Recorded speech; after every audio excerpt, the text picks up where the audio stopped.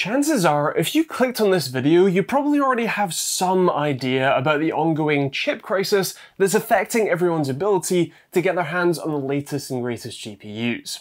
It's something we all hoped would be a brief issue around the launch of the first RTX 3000 series and RX 6000 series cards, much like a typical spike in demand for a new product. And yet, here we are 9 months later, with, at least at the time of filming, no obvious end in sight, and news stories keep coming out consistently showing more impacts beyond the PC gaming world. No matter what retailers, manufacturers, and famous tech YouTubers do, the majority of gamers can't get their hands on a new GPU at MSRP. This leads to either settling for expensive second-hand cards or succumbing to the ludicrous scalper prices for new cards, or just having to hope, pray, and wait. So today, I want to dive deeper into some of the finer details of this dire situation and try and provide the best estimates for when normality may resume, at least in the GPU world. Unfortunately, what we have today, and right now, is far from normal. GPUs are usually a depreciating asset. You buy it and it immediately loses value. But that just isn't the case right now. Take last gen's RTX 2060 6GB, which launched around 2.5 years ago in January 2019 for an MSRP of £270. If you want to get your hands on one of those today, you'll need about £470 or £200 more. How about a GTX 1060 6GB, a now nearly 5-year-old card which launched in July 2016 at an MSRP of $239. Second-hand price today does vary a little, but try roughly $289 or £50 more expensive than when it was brand new. The used market for an RTX 3060, well, you'll struggle to find one, but if you did buy one at MSRP of £300 and then used it, well, the good news is that you could make your money back and actually double it, selling it for around $600 or more. If you haven't managed to get your hands on one of these cards for MSRP, I'm not surprised, and you're definitely in the majority. These kinds of rather shocking examples are just the start though. And as I alluded to earlier, GPUs are not alone in being affected. The automotive industry has been another high-profile victim, with widely reported issues relating to the low supply of chips, which has led to some serious knock-on impacts for manufacturers. Audi, for one, has made 10,000 fewer cars in Q1 of 2021 and had to furlough 10,000 workers, all as a result of not having sufficient chips to use in their new vehicles. Ford, on the other hand, had to cancel shifts at 2 of its car plants, with their predictions indicating a potential $2.5 billion hit to their profits this year, and that's after posting a $1.2 billion net loss last year. In perhaps the worst case I've found yet, General Motors has had to outright stop production of the Chevrolet Camaro and 2 models of Cadillac, diverting supply of what chips it has to its higher volume models. Oh, and they closed an entire car plant too. The chip shortage as a whole has been estimated to cost the automotive industry $110 billion. That's 80% higher than the original prediction that was made in January this year, indicating that this problem has only gotten worse over the course of 2021. Luckily for many of us, the used car market is still relatively plentiful, although there is some anecdotal evidence that prices for used cars are creeping up as more buyers opt to buy older cars than newer ones. And as one final honourable mention for a non-GPU victim, we have the next gen of consoles. Many parents would have hoped that the console shortage at Christmas was the usual hype over a new and shiny thing, which would die down before their kid's next birthday rolled around. But, as you might have guessed, it's basically as hard to buy a new console as it is to buy a new GPU, which, after everything you've heard so far, shouldn't be too surprising. And with that, PC gamers and console gamers have finally been united by a common enemy. But who or what should we actually be sharpening our pitchforks for? Well, here's where it all gets complicated, as there's not one easy culprit to pin down for this chip shortage. First off, we have the global elephant in the room, the pandemic. COVID hit the world like a freight train, disrupting supply chains as factories were forced to close due to lockdowns, employees off sick with COVID or quarantining, and incredibly volatile demand spikes. China was the first region to be impacted heavily by the virus, forcing businesses to halt production while everyone quarantined. The trouble is, China manufactures around 30% of the entire world's products. So no output from them means not only no stock of end user products, but also knock-on effects where companies that do build products can't get the components they need to do so. The other obvious cause, at least for us gamers, is crypto mining. A perfect storm of new hardware and surging values of the main coins means profitability skyrocketed. Everyone and their dog heard about Bitcoin back in 2018 with the last price surge, so anyone with even slight technical knowledge used this spike as an entry point and started mining, often on an entire industrial scale. An example of that is the story from Birmingham of a Bitcoin mining farm that was raided by the police because they thought it was a cannabis farm, but turned out to be 100 ASICs mining away on stolen electricity ran by 3 nerds. Lastly, the problem with purchasing products that we're all painfully aware of, bots and scalpers. Writing a bot to buy up stock the very instant it becomes available isn't overly hard these days, so unscrupulous scalpers looking to make easy money or crypto miners looking to score the next batch of cards are using bots to snap up all of the stock in milliseconds. These scalpers are also helping to restrict supply, creating artificial scarcity, driving legitimate sellers' automatic pricing models to skyrocket. Then the vicious cycle takes over as scalpers can then increase prices even more, and, well, you know the rest. What you might not know though are some of the more obscure factors beneath the surface which not everyone talks about when discussing the situation. A less obvious cause, not only of the GPU shortage, but the whole global chip crisis, is the unprecedented demand for those chips. Everything these days, from your phone to your fridge, needs microcontrollers, NAND flash, and SoCs. Cars in particular use a lot of lower spec chips for the hundreds of modules in each vehicle, and are now using even more powerful CPU plus GPU units to run their digital dashboards and infotainment displays. The number of silicon dies needed for all of these new pieces of tech is growing massively year on year at a rate faster, at least seemingly, than chip fabs can keep up with. On top of that, COVID caused a gooseneck in demand on top of the natural increasing growth. At the start of the pandemic, companies' predictions were that COVID would significantly reduce demand, so many cut down their orders of everything from raw materials to those chips.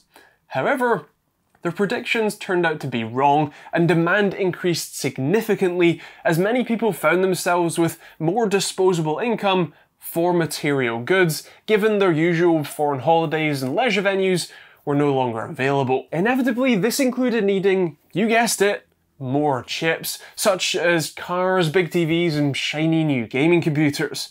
All of the manufacturers that had cut their orders with fabs like TSMC then found themselves at the back of the queue trying to increase their supply to meet demand. Some firms were more savvy and delayed product launches long enough to accrue plenty of stock to fill demand, like Apple, who slightly delayed the launch of the iPhone 12, ensuring bountiful stock even at launch. That increased demand had a knock-on effect of longer lead times between orders and fulfillments across the board.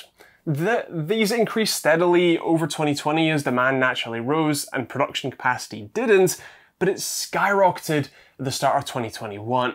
The average lead time in January for a microcontroller was around 16 weeks. But by April, it was 44.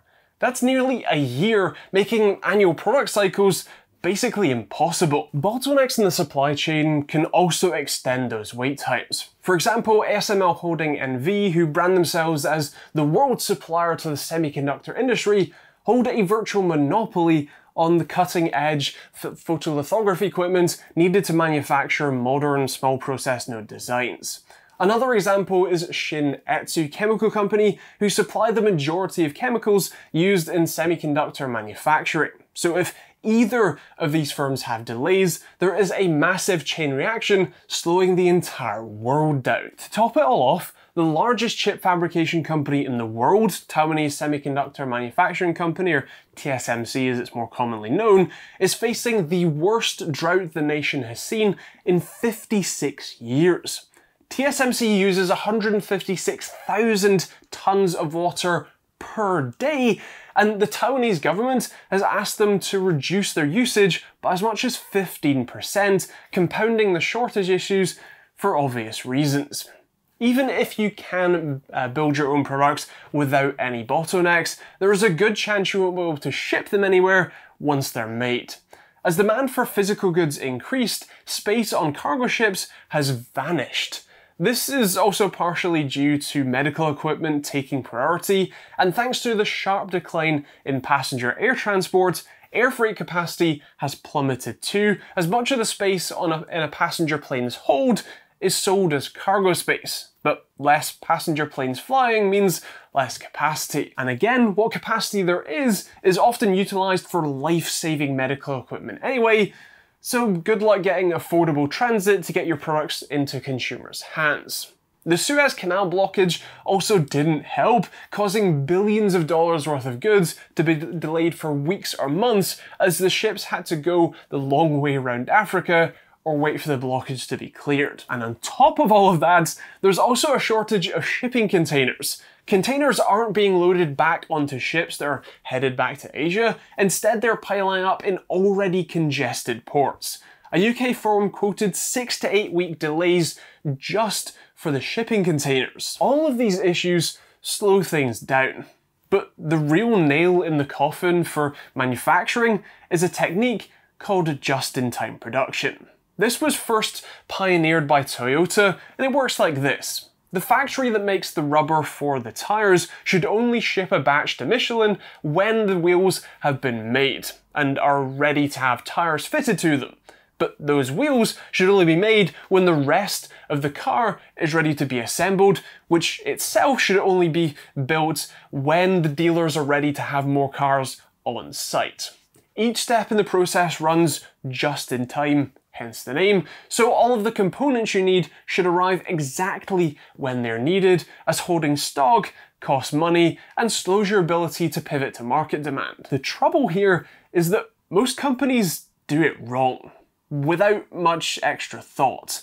Toyota saw its reliance on chips and held between 3 and 6 months inventory, knowing that they'd still be useful no matter what happens, which is the reason they are the only automaker that haven't seen much impact from the chip shortage. They haven't had to shut plants or cut production, unlike most other automakers. Everyone else held no stockpiles, meaning they were fully at the whim of their suppliers, as I touched on earlier. On top of that, there are so few chip fabs in the world, and even fewer that can produce the bleeding edge process nodes that modern tech like GPUs require. TSMC is the main source, with your only other option being Samsung if you want a 7nm chip. If you want 5nm, again, your only options are TSMC or Samsung. Even for larger process nodes, SMIC, UMC and Global Foundries are your main choices, but by market share, TSMC controls 54% of the foundry market. TSMC's main customers are Apple with 25% share, AMD with 9%, MediaTek and Broadcom with 8%, Intel and Qualcomm with around 7%, and Nvidia with around 6%.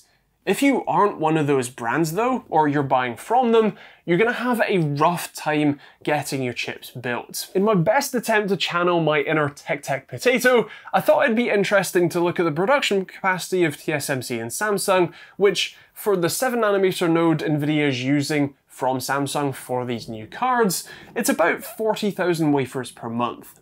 Taking a look at an image of both an RTX 3080 and an RTX 3070 die, using the GDDR6 package as a measurement, which are 14mm by 12mm, we can measure the pixels of that package and then measure the die so that we can get the X and Y dimensions. For an RTX 3080, a GA102 die, a rough estimate puts it at around 27mm by 23.5. That nets roughly the same die size quoted, only a few millimeters square off. For an RTX 3070, the same process applies, and that offers you a die size of around 20mm by 19.5. If you plug those numbers into the Kali Technologies die per wafer calculator with a 300mm wafer and a defect density of 0.09, you'll see that including the defect dies, you can get a maximum of 79 GA102 dies per wafer and 137 GA104 dies. I've included the defect dies here as the benefit of using the same die for different SKUs is that you can absorb those defects and just sell it as a lower end model with some cores disabled. Of course, some will be fully broken, but many can be tiered down. That's the first piece of data. The second is how many were made. Using the Steam hardware survey, RTX 3080s account for 0.9% of GPUs using Steam, with RTX 3070s accounting for 1.48%. Rough napkin math says that there are likely 500,000 to a million RTX 3070s produced versus 250 to 750,000 RTX 3080s. Now, putting those two data points together, best case, where you can get the maximum number of useful dies out of a wafer and that they sold the fewer number of cards, Nvidia would have bought around 3,650 wafers from Samsung just for the 3070. Worst case, where they weren't able to use the defect dies and they sold the maximum amount, try 10,000 wafers.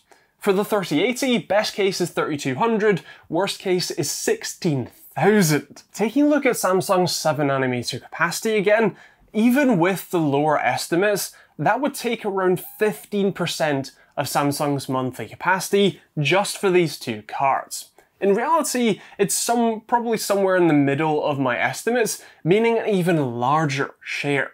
Now, of course, these cards weren't all built in a month. They'll have been built over 6 to 12 months in advance of the launch, but therein lies the issue.